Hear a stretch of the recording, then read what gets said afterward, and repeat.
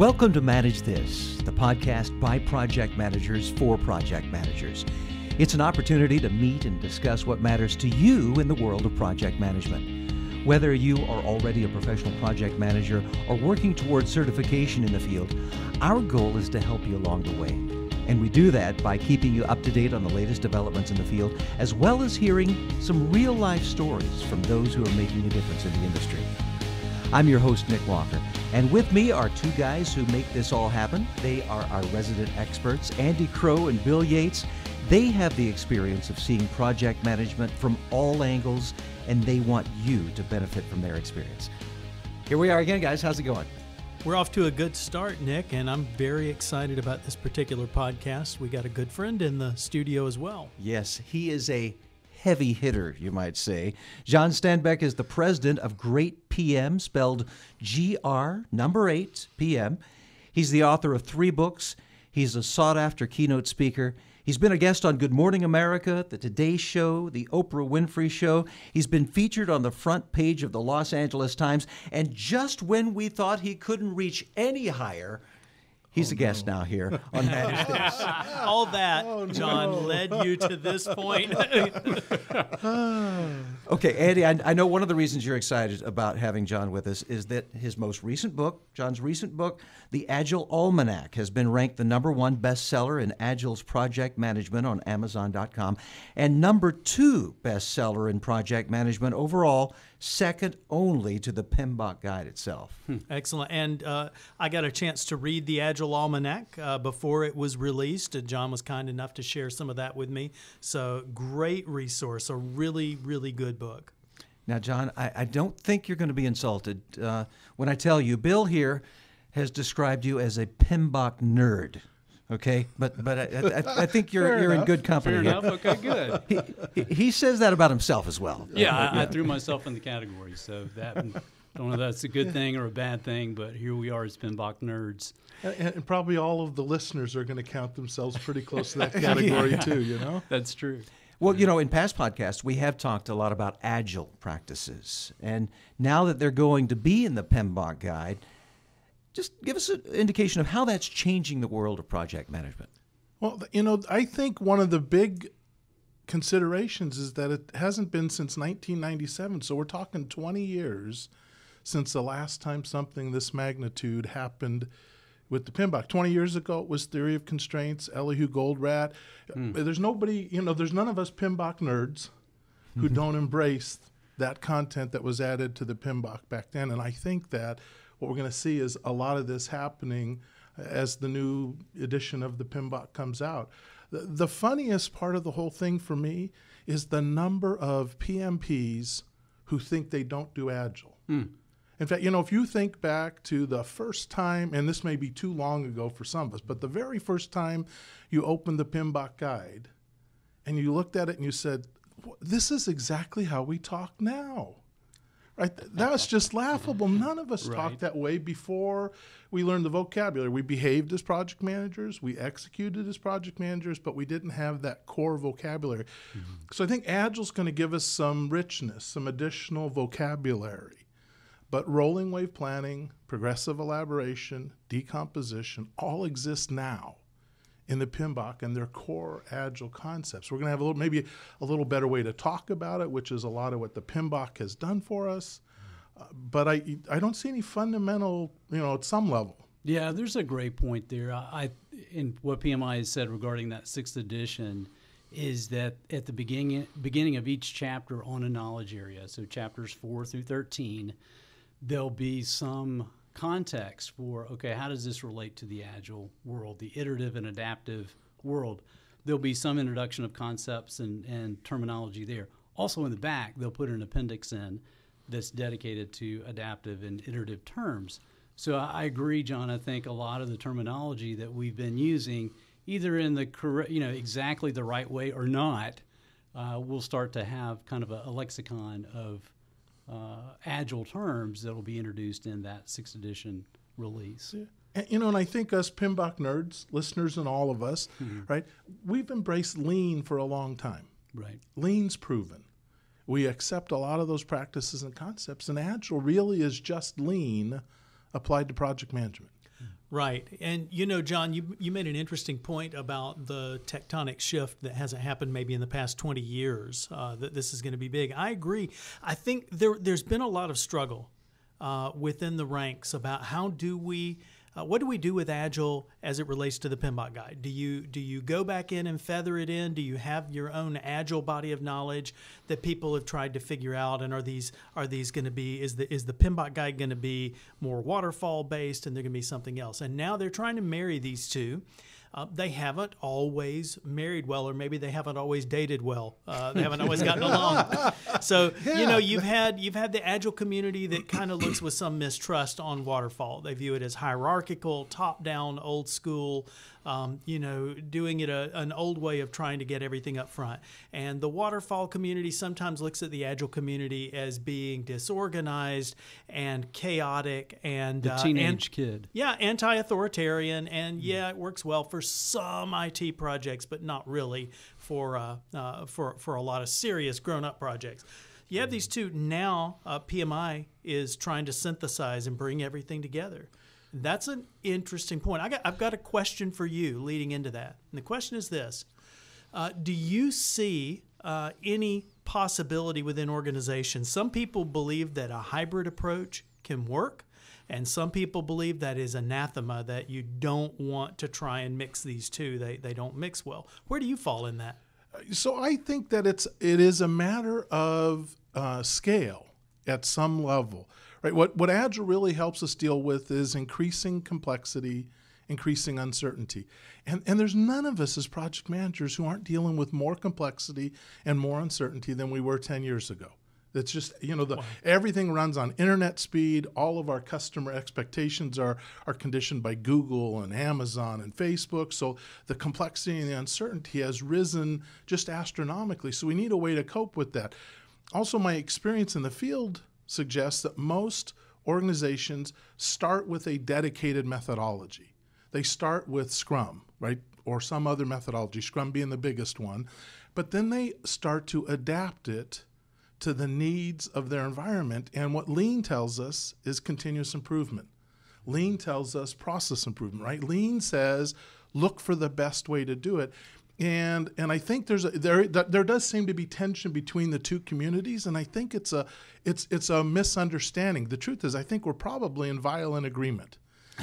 I love that term, right? I think we're in violent agreement because at the team level, Agile provides a lot of ideas, insights, practices, processes, principles for working better together, to have a conversation like the one we're having here now, right? To have that conversation and then to integrate our stakeholders. Like, you know, we'd like the listeners of this podcast to step into this, to lean into it, to be, you know, integrated, to reach out and have some contact with you guys, because this is such an important concept. So it starts, I think, with a dedicated methodology, and then it moves towards how do we scale this, right? Because management's happy if the teams are happy, but management really is focused on how do we deliver better bottom line results on big stuff. And so the big stress in the environment today is how do we scale Agile? How do we scale it to programs? How do we scale it to environments with remote, distributed, virtual teams? How do we scale it to the enterprise? Those are big challenges. And this is where I think some of the more structured stuff about PMBOK, it's kind of like Agile's a race car, and it's on the mountain roads, and the PMBOK can help us put up some guardrails where, you know, there's catastrophic results if you lose control and go over the edge. That sense of security, those guardrails, allows the team to move faster. If you've got a lot of teams going, to continue with the traffic analogy, I need some yellow lines and I need some stoplights for the most efficient movement of all of the teams in their cars to get the results that we want. So I think the two actually work together very well, and that's what we're seeing at clients. But it is interesting because we tend to think about there's a little bit of that tension between the Agile calm folks, or maybe we'll call them Agile nerds like we're calling ourselves PMBOK nerds, right? Okay. Yeah. So there seemed to be some tension between the Agile nerds and the PMBOK nerds. So I think they just don't understand. The same way none of us PMBOK nerds opened the PMBOK the first time and said, oh, this is exactly how I talk. Yeah, they talk a little different language, but there's some insight built into that can be very helpful. And so I don't think there's conflict. I think we haven't got clarity yet. We haven't achieved communication. That's why this podcast is so important. Right? Let's get to where we start to understand each other a little bit better. And to your question, which is a really good one, really valid, right? Where's hybrid fit in this whole picture? I think it's where we go. I think it's the future. It's because the organization, I'm fond of saying to clients, right? You really don't care if we use traditional or Agile or Aunt Susie's recipe. You really only care we delivering outcomes, right? The desired outcome. If you're delivering the desired outcome, now we're going the right way. You know, you say that, and that's interesting. There's a concept I came in contact with sometime earlier, and I probably mentioned it on an earlier podcast, of process satisfaction. And process satisfaction is really about saying that you can't have confidence in the outcome unless you have confidence in the process. And that was introduced to me a few years ago, and it really, really resonated with me because I care about sometimes how things are done as much as the end result, especially when it's something that's going to be repeated over and over. So this gets to be an interesting thing. I guess the criticism I've heard about hybrid approaches is that you move from traditional and you kind of take a half a step into Agile and you start doing some things like co-locating the team and having stand-up meetings and maybe try an iteration, but there's maybe some old school scope techniques around it, and now the thing falls apart. And the Agile criticism comes in and says, look, you need to, it's like the Frank Sinatra song, All or Nothing at All. You know, I'm not going to sing that for you, but oh, thank you. Next time. but this idea that you're not fully in. You need to really go fully Agile to realize the full benefits of Agile. And the waterfall people would almost say the same thing. You know what? The waterfall techniques that are there, they work when they're used as directed. And so now it becomes an interesting question of us mixing this sort of cocktail. And some organizations do not do that well. And John, I'm curious to see what your experience has been. I've got some customers, some very large companies that you talk with the program managers and you look at how they're managing those projects under them, and they'll have projects that are following straight up Agile approaches, and then they'll have others that are pure waterfall. And to me, it's always interesting to say, okay, how, just on a weekly reporting basis or a status reports and maybe some heads-up displays or dashboards, how are you merging those two and looking at the tools and the techniques that they're using to do that? Because, in some way it's a little bit of oil and water. How do I don't have the same metrics coming from the same project managers. What kind of practices have you seen in that regard? Or how are people overcoming that? Bill, that's just a very insightful observation because it boils down to metrics, right? How do we find the metrics that will best dovetail those things, right? It's interesting. We talk about the conflict between us PMBOK nerds and the Agile nerds, but even in the Agile community where I've been involved for a long time, right? There's the folks who advocate safe, and then there's the folks who call it unsafe. Okay. And then there's the folks who advocate less, right? And so there's all these acronyms for all these approaches, but all of them are looking at, right, how do we scale and see if you're going to scale. Now metrics become critically important. Right. And in many organizations, we measure what's easy to measure, right? What's easy to measure, not what's important to measure. And there's the challenge, right? What's going to be important to measure? How are we going to do this? One of the emerging topics or groups, buzzwords, or communities in this whole Agile thing is DevOps. And some of your listeners are going to go, yeah, I know about DevOps. And some of them are going to say, what the heck is DevOps? But hey, Nick, what's DevOps? DevOps. Let's see. Dutifully evolving. No, I don't know. Yeah, virtuous. Yeah, something. Right? Where did we get Dev, right? So, John, just in case somebody needs to know, what's DevOps? Right, and that's a great question. And it's so kind of new and leading edge. I'm not sure there's an agreed upon definition yet. But it's the intersection of development, right? Product development or code development, dev, ops, operations. How the heck do we manage the resources, stay in business, generate a profitable outcome? So DevOps, and what DevOps is speaking to most critically, and the reason I brought up in response to what you had shared there, Bill, the critical insight is DevOps is focused on metrics. And for those of us, and now my PMBOK nerdism is really going to show. To pass the PMP exam, one of the things you got to know is that little formula for the number of communication paths in a group. Sure. Anybody? Right. I mean, see, everybody out there listening to us right now is going, yeah, n times n minus 1 divided by 2. Right? Hey, you have to know that. It's just one of the questions you're going to get on the exam. And what I'm gathering from my conversations with some of the thought leaders in the DevOps area is, to your point exactly, metrics. How are we going to measure this? And what they're saying is there are some things that we're going to do early in the iterations, right, that we're going to need to continuously go back and validate, test and retest and multiple test as we add on to, as we iterate and build onto the solution, those original foundation pieces. We're going to need to make sure they integrate correctly and they test correctly. Well, it takes a lot more resource, costs more money to develop automated testing than it does to do it manually to begin with. But if you do automated testing early in the process for the things you're going to have to repeatedly test, right, then you're more likely to test it so that you make sure you develop a solution that works, one that's not broken. And so that, and I know I'm getting way deep in the technical here, and I apologize if I'm losing anybody on it.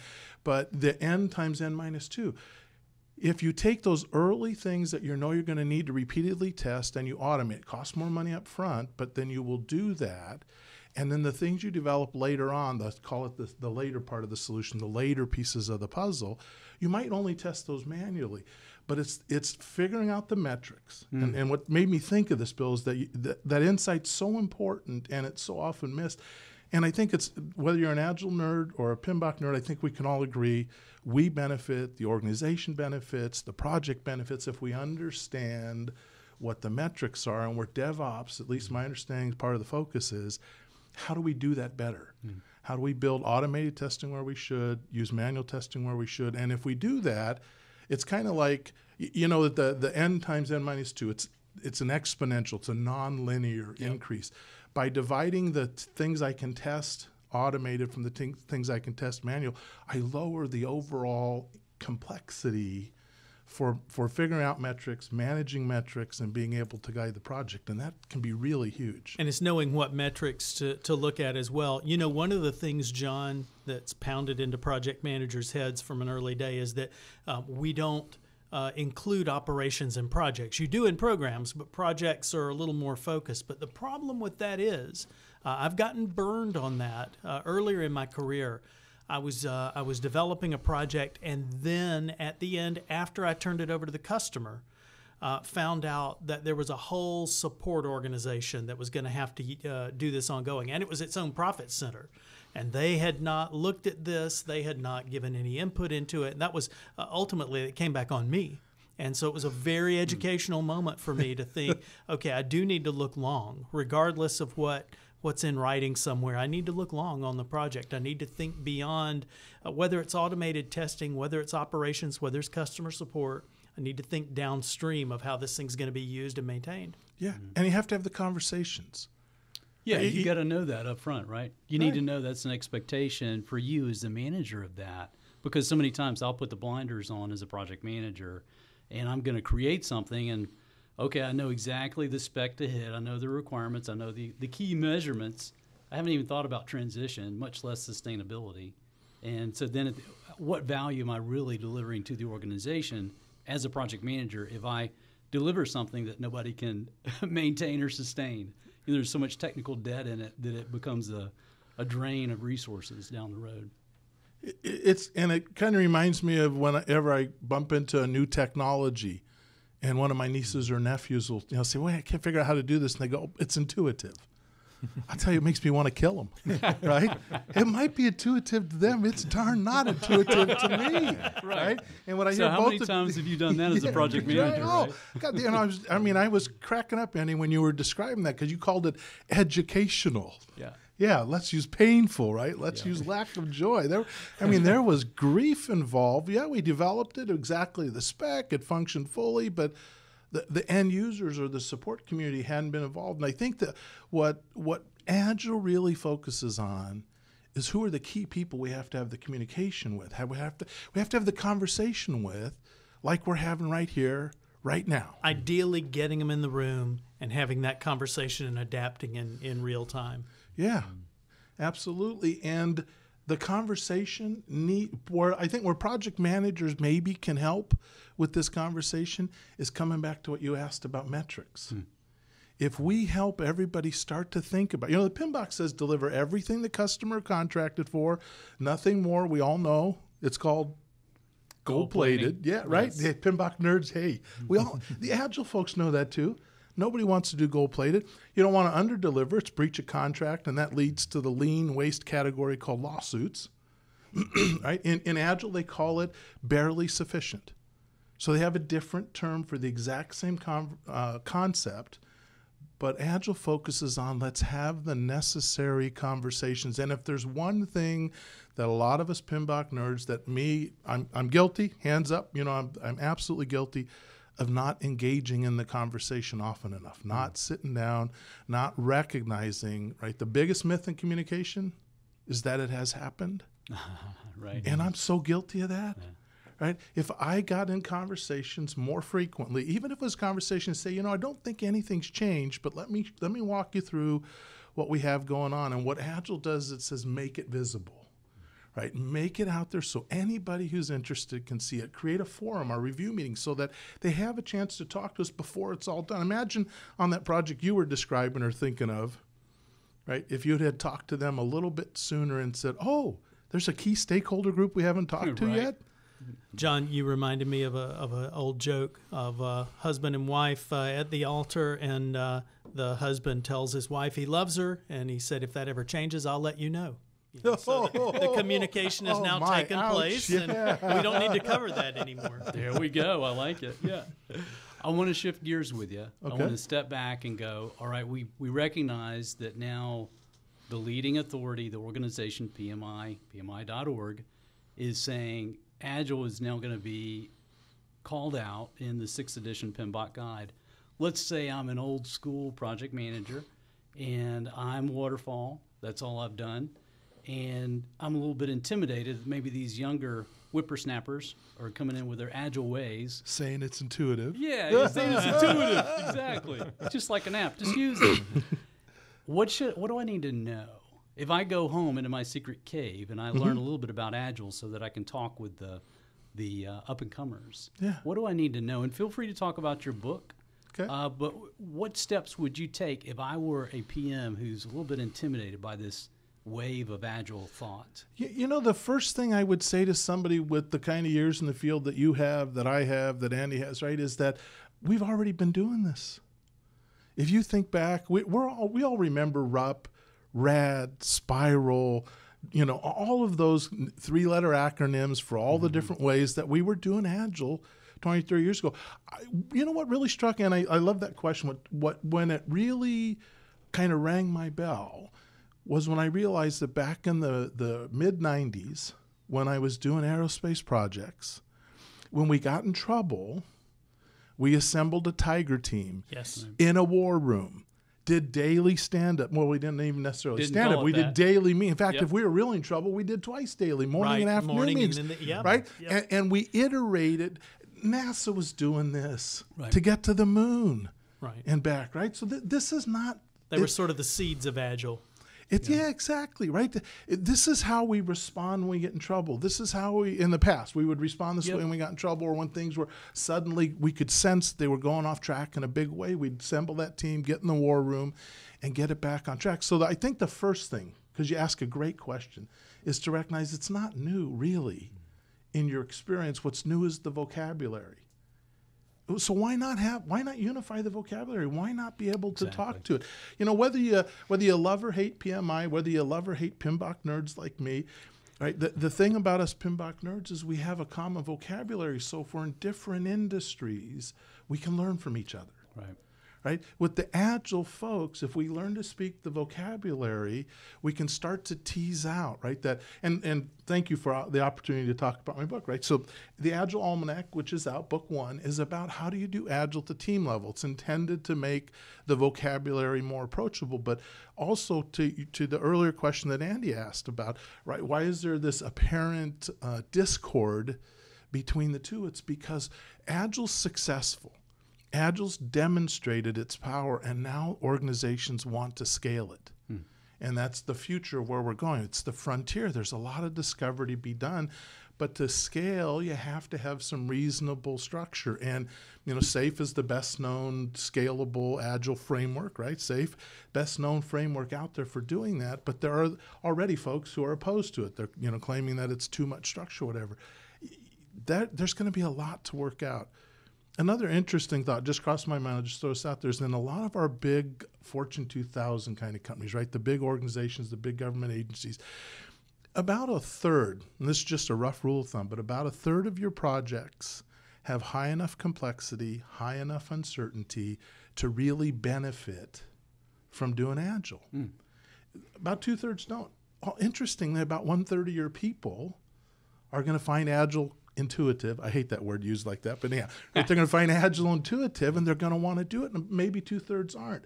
And whole industries have life cycle models, we'll call it, that are Agile in parts, even though they don't use the terminology that. You think about the construction industry, when they're doing blueprints, drawings up front, they're iterating in terms of showing them to the customer and getting feedback, and then showing them to the building department and getting feedback so they can get their permit. But once they get the permit, you transition to a more waterfall approach. Bingo, right? That's exactly it.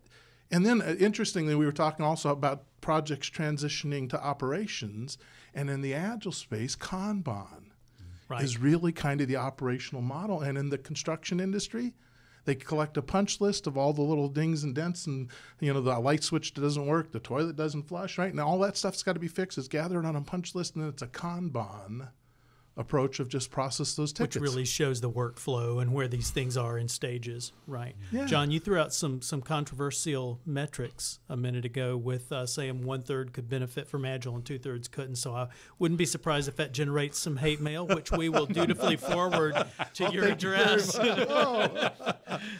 Yeah, it's sometimes you're caught in the middle, right? And it's just, I'm trying to find the simple truth, and that doesn't mean it's going to be popular. I think it's an interesting approach that PMI is bringing this into the PMBOK guide. You go back to the original Ghostbusters, and we're probably dating ourselves now, but the one from the 1980s with Aykroyd and Bill Murray. And you remember the big mantra was, you don't cross the streams. And I think that some people view these as that they really are incompatible, and they're even incompatible. Different teams within the organization can't safely practice Agile and Waterfall. They tend to segregate. They tend to move to different parts of the building. They have different upstreams of management, and so it really becomes an interesting thing. And you're back to your whole point about metrics. What do you measure? How are you following this? How are you unifying all of these things? And what are you looking at as a manager? So let me ask you a question. You do a lot of Agile coaching, is that correct? Yes. And so give me rough percentages. What percentage of your time is spent coaching versus training versus writing? Would you, if you had to break it out? And you can add in something else. Okay. And I was going to say probably the only other thing would be speaking. Okay. And I can tell you the percentages that I wish they were. Okay. Or I could tell you the percentages that they are, because it's hard. The biggest percentage of my time now is spent speaking to groups, right? I really am.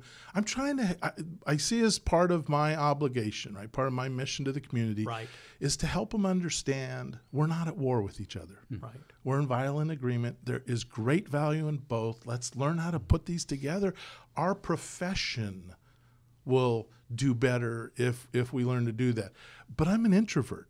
So the favorite part of my job is hunkered down, writing my books, and not talking to anybody, right? I can go for days without human contact. Andy is nodding his head vigorously. You and I have this in common, John. Is that right? Yeah, not at all shy, but very much introverted. I get recharged from time alone.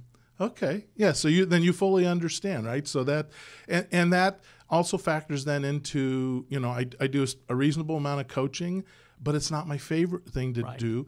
In fact, there's those who would, not only call me a PMBOK nerd, but on the scale of warm, fuzzy to cold, prickly, Right? They would definitely put me more on the cold prickly. You know, I was an accountant before I was an engineer, before I was a project manager. Wow. Right? I got OCD really bad, right? Yeah, I'm telling you. It's And so you can do these speaking engagements, but you probably need to get in the fetal position afterward for a couple of hours to recharge. Is that right? That's absolutely true. Yeah. So you do. You relate to that. And I imagine, you know, a lot of the folks who are joining us for this conversation, they're going, oh, yeah, I hate, you know, every human being, this research says everybody hates getting in front of a group, but there's those of us who hate it more.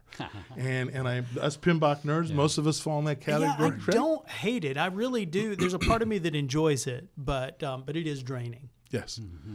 Yeah. Very, very much a challenge. So, you know, what's interesting, there's a lot of demand for coaching because everybody's looking to scale now. How do we respond to, if you are not responding at internet speed, if you're not giving your customers the Google, Facebook, Amazon experience, they're going someplace else. Right. And that's true whether your customer is actually a constituent or not. Right? Going back to just to Andy's comment before about, do you trust the process? Because if you don't trust the process, you won't trust the results. And given the crazy elections environment that we're currently in, there's a lot of us saying, I'm not sure I trust the process, so how can I trust the final outcome of my candidate choices, right? There's a lot that really factors into that. So this satisfaction. Yeah, that, you know, and I'm going to steal that from you. I'm just going to announce that to the world right now. I'm stealing that because that is a really important concept. You know, to a lot of us, and especially people who are process-oriented, and I would put myself in that camp, it really does resonate. You start to look at the world a little differently. Absolutely. Well, John, I think we all should be in violent agreement that this has been a fascinating and informative time together. We so much appreciate your time with us. Thank you. I'm sure there's a lot of our listeners who might want to continue this conversation, so how can they get in touch with you? They can reach out to me on LinkedIn. They can email me, J. Stenbeck, so first initial last name, at greatpm, gr8pm.com.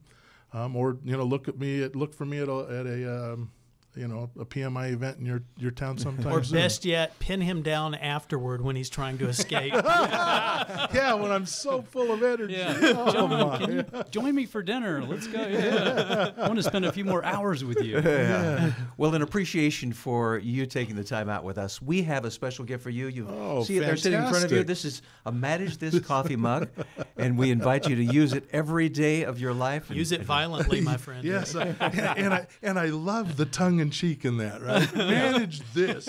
How many times have we wanted to, all of us PMBOK nerds unite? Manage this. That's what we want to say to them. I love it. Thank you.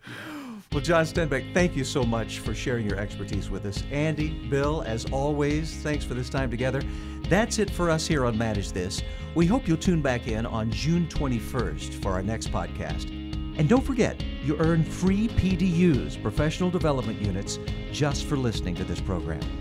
In the meantime, you can visit us at velociteach.com/manage-this to subscribe to this podcast, to see a transcript of the show, or to contact us. And tweet us at manage_this. If you have any questions about project management certifications, whether it's the PMP, the CAPM, the PMI ACP, CSM, PGMP, or PFMP, or maybe you know somebody who would be a good guest on this show, we'd love to hear from you about that as well. That's all for this episode. Thanks for joining us. Until next time, keep calm and manage this.